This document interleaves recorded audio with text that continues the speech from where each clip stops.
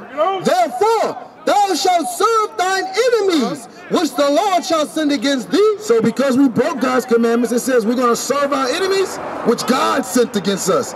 He ain't developed a mindset to say, you know what? Look at all them strong Israelites over there. Let's go put them in slavery. It wasn't him that came up with that idea. God did that. He sent our enemies against us. Read.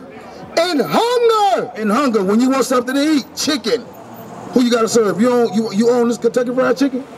Who owns it? You call him a white man. The Bible calls him your enemy.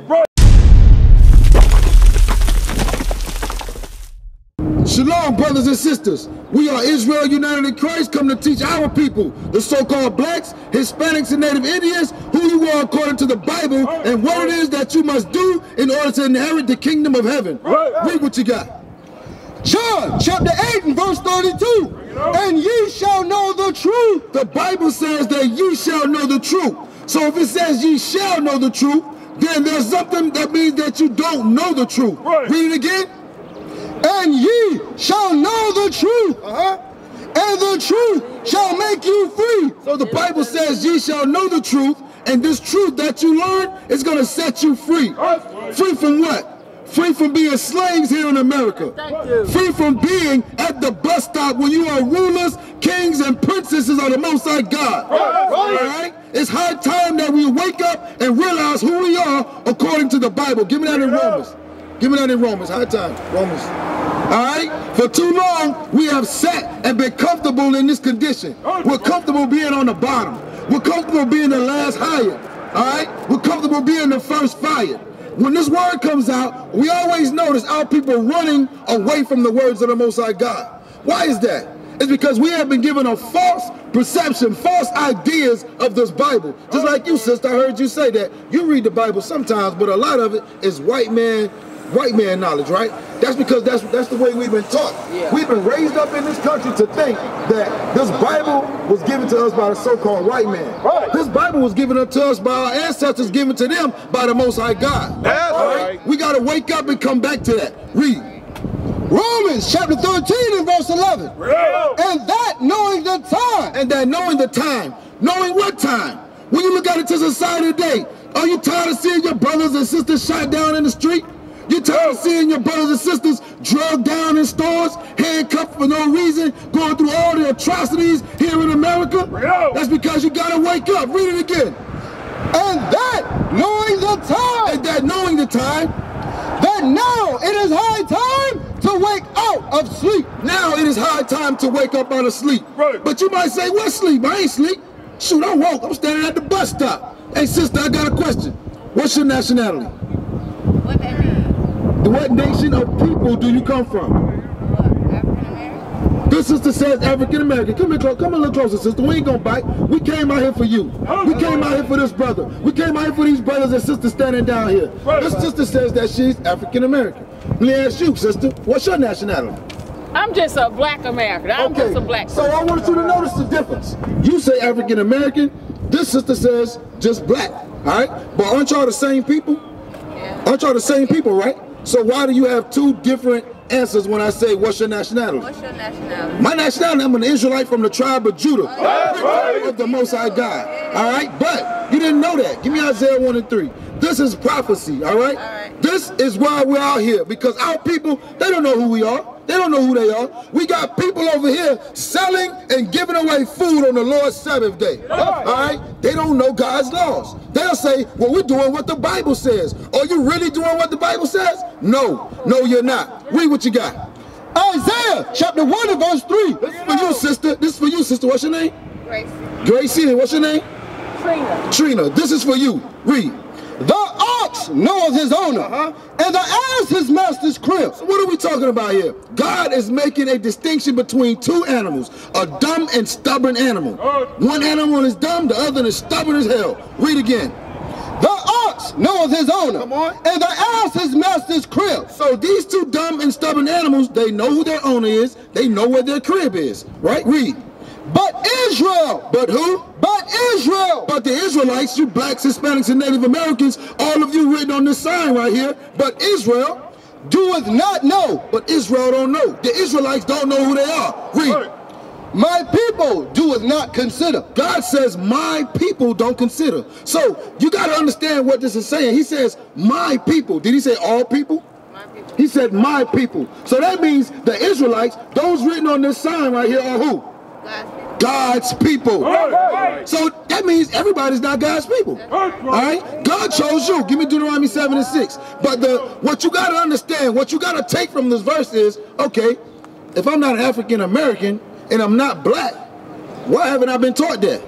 Why? How old are you? 29. For 29 years, you have thought that you were African American. But I do know that I'm from the tribe of Judah. Yeah, you do know that? Yeah, I know. Okay, in knowing that, it doesn't benefit you nothing just to know. You know why? Because there's something required of you. If you know that you come from the 12 tribes of Israel, if you know that you're a Judite, all right, you come from the tribe of Judah, you must be keeping God's laws. Give me Deuteronomy 22 and 5. I'm going to show you an easy law that you can change right now. But there's either one or two things that are going to happen. Either you're going to hear this law and you're going to do it, or you're going to hear this law and a big fence is going to go up. That's going to be your so-called white man defense that goes up because you don't want to adhere to what God says you must be doing, knowing you're an Israelite. That's right. Listen to this. Read. Deuteronomy chapter 22 and verse 5. The woman shall not wear that which pertaineth unto a man. Read on. Neither shall a man put on a woman's garment. So what is being discussed here? What is being discussed? Read it again. I want you to listen. I want you to really listen. Because this is the reason why we study day in and day out. Coming to this rebellious house of Israel. Listen, read. I want you to listen. Deuteronomy chapter 22 and verse 5. The woman shall not wear that which pertaineth unto a man. Read. Neither shall a man put on a woman's garment. What is being discussed here, brother? What is being discussed? You mean like what I'm... No, I'm asking what is being discussed in the scripture. You pointed at it. Article of clothing is being discussed, right? It says what? Read it. The woman shall not wear that which pertaineth unto a man. So the woman shall not. God said, do not wear that which pertaineth unto a man. Neither shall a man put on a woman's garment. Neither shall you, brother, put on a woman's garment. So God is discussing articles of clothing. I have a question. What do you have on right now that pertains to a man? What, pants? Give me the precept. Pants? Yes, pants, sister. Pants were never given to the woman. All right? But here in America, our sisters say, well, these women pants. You can't find women's pants in the Bible. All right? That is not an article of clothing that you should wear according to God. The pants were given to the men. All right?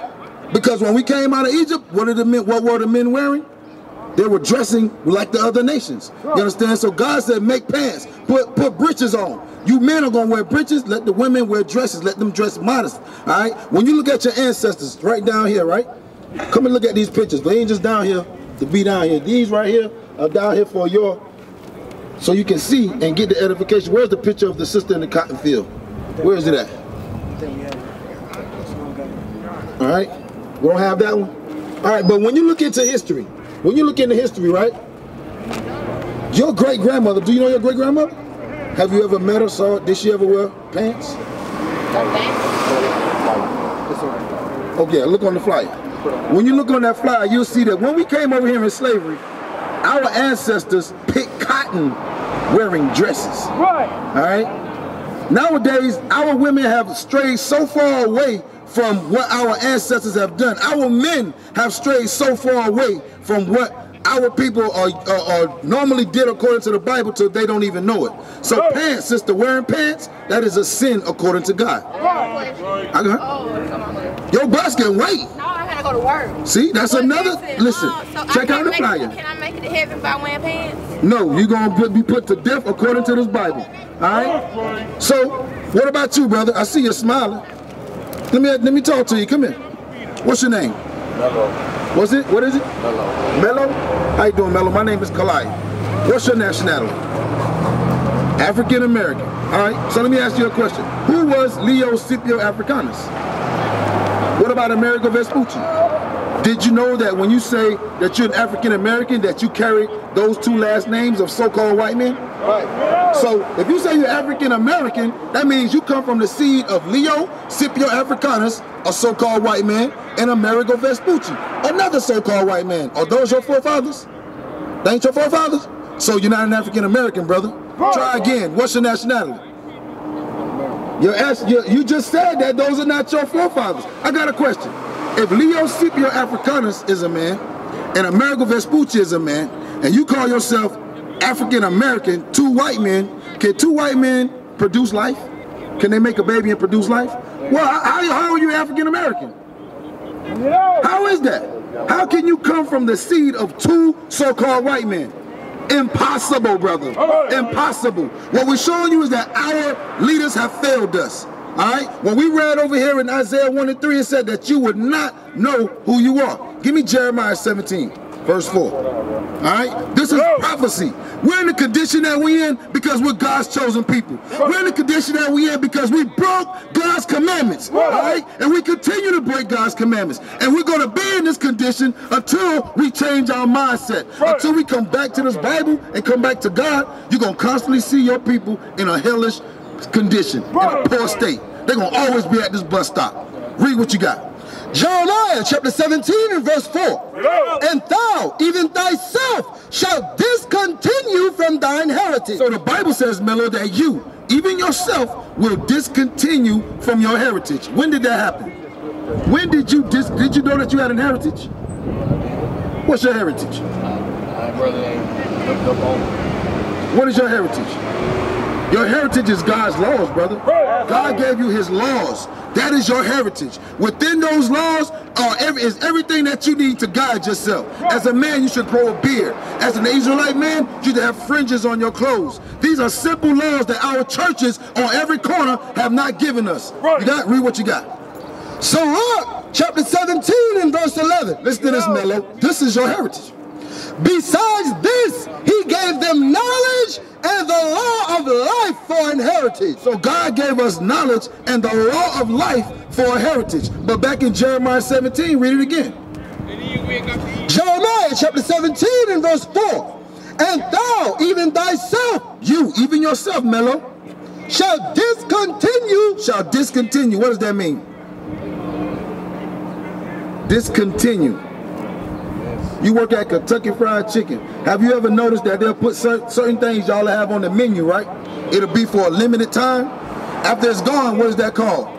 Discontinue. You're not going to be up there no more. All right? So when you see a can of or whatever on the shelf in Walmart and you get it and it's good, and then you go back, you're looking for it, you're like, damn, where the hell is that? It's been discontinued. It's gone. God said what? Thou shalt discontinue from thine heritage. You're going to discontinue from your heritage. Read. That I gave thee. That God gave thee. What was the heritage that we read that God gave you? His laws and the knowledge of everything on this planet. But you don't have that no more. You've lost that. All right? We need to understand why. Give me Deuteronomy 28 verse 15. We're going to take you back. You got some time? Got a couple minutes?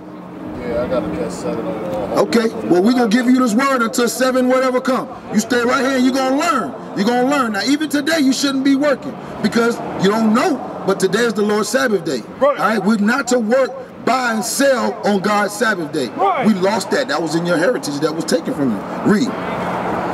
Deuteronomy chapter 28 and verse 15. But it shall come to pass. It shall come to pass. Now, who's talking? Moses. This was over 4,000 years ago. Moses said, but it shall come to pass. Future tense, read. If thou wilt not hearken unto the voice of the Lord thy God. If the nation of Israel, the people on this side, blacks, Hispanics, and Native Indians, if you do not hearken unto the voice of the Lord thy God, to observe, to do all his commandments. To observe, meaning to look at, to understand, and to do. 2-letter word. Big action word though. To do. You have to do God's commandments. Read. And his statutes, which I command thee this day, that all these curses shall come upon thee and overtake thee. So God said if we did not hearken unto his word to do these commandments, all these curses, you see, look around you. You're looking at a destroyed people right here.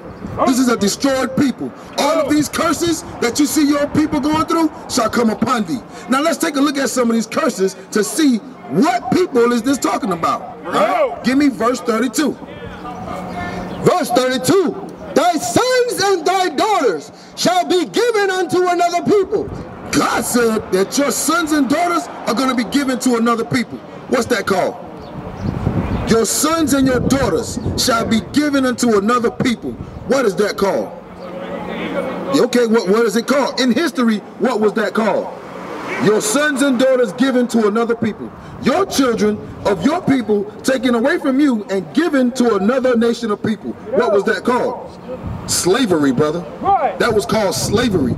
This is the understanding that you got to get when you're reading this Bible. That's why the sister that said it's all white man knowledge, no. This is black history right here. In black and white. This is black history right here. This is what happened to you. This is your people. All right? Read it again so the brothers can understand. Deuteronomy chapter 28 and verse 32. Thy sons and thy daughters shall be given unto another people. Read on. And thine eyes shall look and fill with longing for them all the day long. So your eyes, you're going to see your children getting taken away from you, and there ain't going to be nothing you can do. You're going to long for them all day long. You ever seen Roots? You ever seen 12 Years a Slave? You see how the sister wailed and cried the whole movie? Solomon was like, shut up! She said, wouldn't you cry if your kids was taken away from you? Wouldn't you cry and do the same? Bring it out. This is what's happened. And what's so crafty about it is your enemy, the so-called white man, he puts your history right in your face. Right. He puts it right in your face, and you look at it and go, oh man, that's such a good movie. That was awesome. That brilliant. What a good movie. But what did you pick up out of the movie?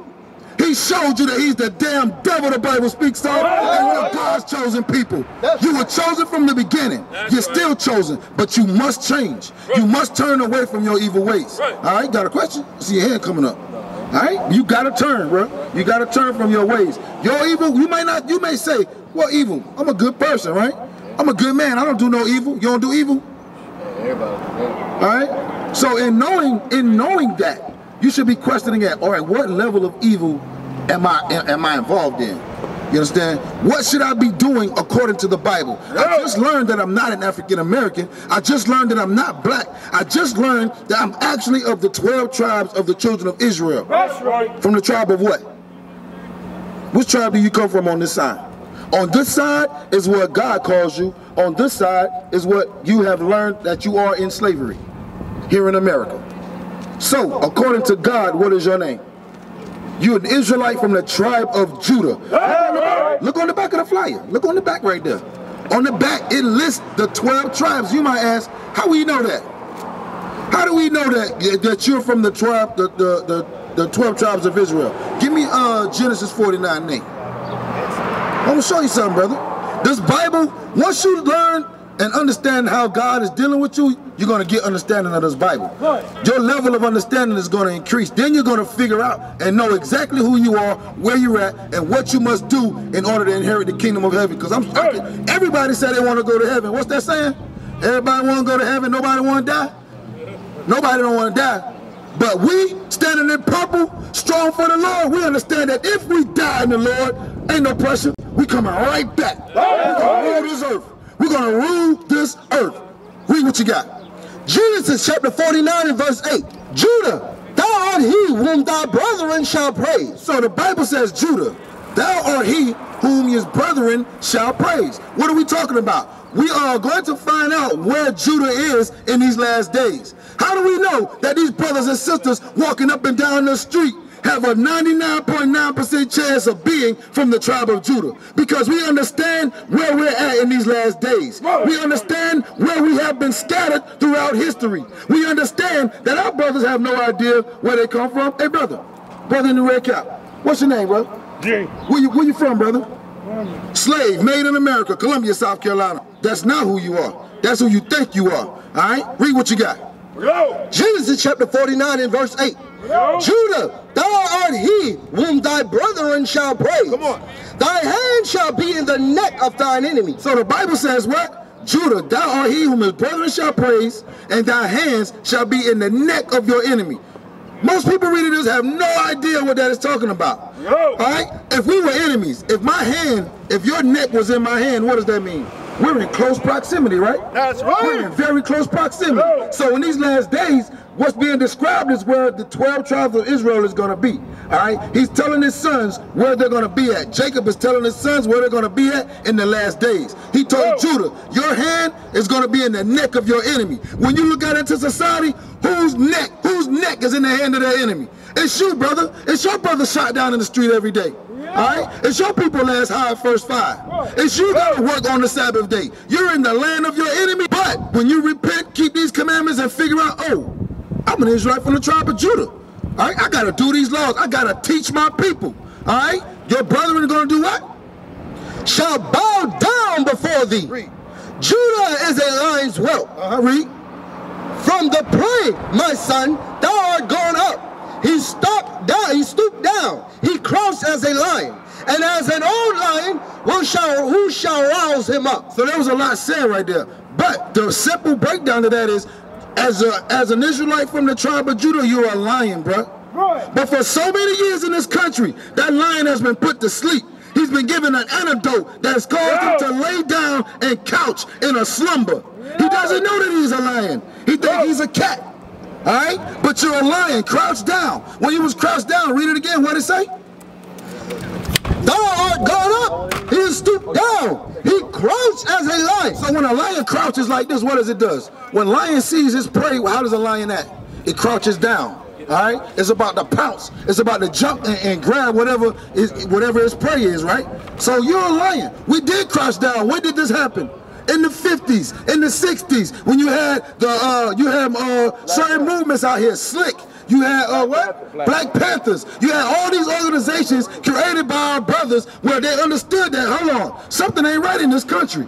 Why are we treated the way we're treated? We got to do something about it. So we did crouch. But what happened? Your friend, the so-called white man, saw you coming up, and he implemented drugs. He implemented white women, everything into your community that will bring you down and keep you down. Right. So now we've been crouching since. That lion hasn't pounced yet. But today, you're looking at a street full of lions that are pouncing on our prey. Where's the prey? The prey is in your mind, brother. Christmas, Thanksgiving, Halloween, all of these things, birthdays. This is the so-called white man philosophy wrapped around your mind. We know that you're from the house of Judah. We know that you're from the tribe of Judah because you're in the land of your enemy. All right? You got to come up out of that mindset. You said that you don't celebrate what? When you get up. Halloween? What do you celebrate? Tell me. You celebrate Christmas? Then you celebrate your enemy. You celebrate your enemy's holiday, which is a holiday. You celebrate Thanksgiving? You celebrate the slaughter of the Indians, your brothers. All right? When you look on that tribe, when you look on that sign, you see Gad, Reuben. These are the so-called Indians who were here before the so-called white man even got here.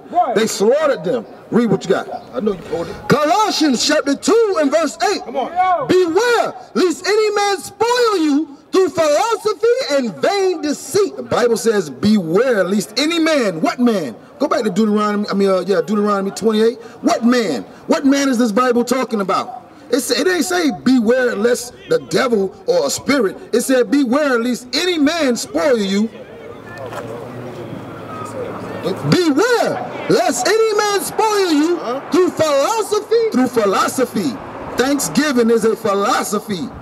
Christmas is a lying philosophy. Right. Philosophy and vain deceit. And vain deceit. All right? You got to be aware of that. So in celebrating that, you've been celebrating a deceitful philosophy. Right. Because it has deceived you into thinking, I bet when you celebrate Christmas, you think this guy right here is Christ. Right? When you're celebrating Christmas, the majority of our people, you say, oh, no, you don't think that's Christ. I got a question. I was about to say something. Go ahead. Go ahead. What's your question? Well, you said Jesus had what, wool hair? Yeah. I ain't say that. The Bible said that. Yeah, that's what the Bible said. Yeah, the Bible said that. You know what I'm saying? As we, as human beings, we're spoiled. That's a sheep. Yeah, it's giving you a sign. But we're going to go into that too. All right? Give me Deuteronomy 28, 48. Deuteronomy chapter 28 and verse 48. Therefore, thou thou shalt serve thine enemies, which the Lord shall send against thee. So because we broke God's commandments, it says we're going to serve our enemies, which God sent against us. He ain't developed a mindset to say, you know what? Look at all them strong Israelites over there. Let's go put them in slavery. It wasn't him that came up with that idea. God did that. He sent our enemies against us. Read. In hunger. In hunger, when you want something to eat, chicken. Who you got to serve? You own this Kentucky Fried Chicken? Who owns it? You call him a white man. The Bible calls him your enemy. Right. Read. And in thirst. In thirst, you're going to have to serve your enemy. And in nakedness. When you want clothes to put on your back, when you want a toothpick, a toothbrush, toothpaste, socks, when you want drawers, when you want a piece of paper to write on, when you want anything in life, read.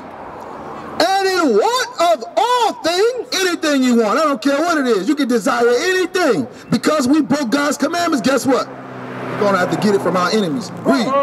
And he. And what? And he. You called him the white man, but God said what? And he, that so-called white man, shall put a yoke of iron upon thy neck. He gonna do what? What's that right there? When you look on the front of that paper, look at your flyer. You see a boat full of Israelites with yokes of iron upon their neck. Who put that yoke of iron upon your neck? The so-called white man. But the Bible says what? And he, your enemy, shall put a yoke of iron upon thy neck until he have destroyed thee. Until you're destroyed. Until you think, I'm an African-American. You're destroyed, brother. You have been destroyed, brother. You understand? Is this really setting in? When those yokes of iron came off of your neck, came off of our ancestors' neck, guess what that symbolized? They are destroyed. They don't know they're the Israelites. They don't know who they are, where they come from, or where they're going. When the Emancipation Proclamation was signed in 1863, the slaves was free. They was running down the street like, oh, we free, we free. Then they got down the road and was like, but where we gonna stay? Bring it out. What we gonna eat? Oh snap, I'm going back to Master. Master, I come back to you, Master. Can I come back to you, Master? I work for free. Can I stay here? You're destroyed now, brother. Now, we don't even think about it. When you get an application to fill out, you go on the application, you happily check African American. Because you don't know who you are. You got a website on the back? I don't check I put other Israelite tribe of Judah. You can hire me or fire me, I don't care. I'm an entrepreneur. God made this planet Earth for me. I'm going to use the resources on this earth to get what I need. And if I can't get it, I'm coming to my brothers. That's why we're here. You understand that? You have been destroyed. When those yokes of iron came off of your neck, that symbolized a destroyed people. Shalom. This is Bishop Nathaniel of Israel United in Christ. Please subscribe to our YouTube channels. Stay up to date with our latest events, music, and classroom lessons.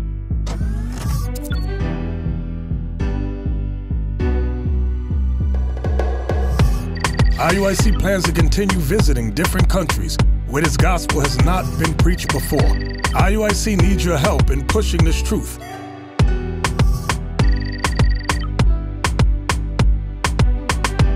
So join us. Subscribe to our Instagram, Facebook, Twitter, and podcasts, and stay up to date with us.